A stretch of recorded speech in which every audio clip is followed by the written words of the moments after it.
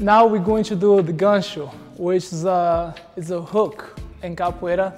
So usually, when you apply a gancho, you kick out there, but then you're hooking your partner through the back.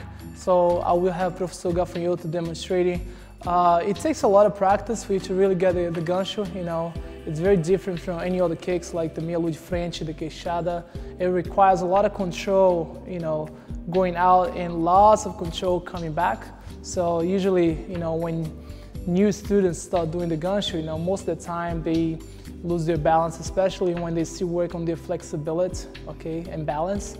So I will have Professor Galfuino to demonstrate in the movement, and it goes like that. The gancho, just like any other kick, can always be from the back. Always start with a strong ginga, arms out there.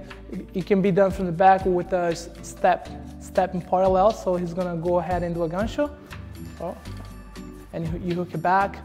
Now from there, he will do it again, gancho, and always, work to maintain your balance. Be careful. Usually with the gancho, when you do the gancho, you have the tendency of dropping back. So stabilize, by using your core and switching your arms. Once again, he does gancho, right there. Now from there, he will ginga a little bit, and he will be free to do the gancho with a step or just from the back, In a way, doing gancho also, it's like almost going in for one kick, but then you're hooking it back with the gancho. And bring it back, and that's the gancho. Now, if we demonstrate the gancho in partners, we come here, facing each other, good ginga, relax into the gancho. Fazer junto, você faz. Or we go there, we ginga, he's gonna do from the back, right there, ginga, do mesmo lado, and start right here, Always maintain a good distance. He will apply the gancho from the back, and you can just keep it here and bring it back.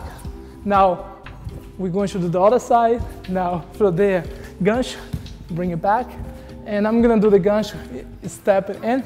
So we ginga, or I'm gonna step, I'm gonna kick with my right, or gancho all the way back, I ginga, and so right there, I step, and then from here, I hook it back and finish it all the way back. That was the gancho. Make sure that you develop work on your flexibility, especially on your hips. That requires a lot of hip movement into it.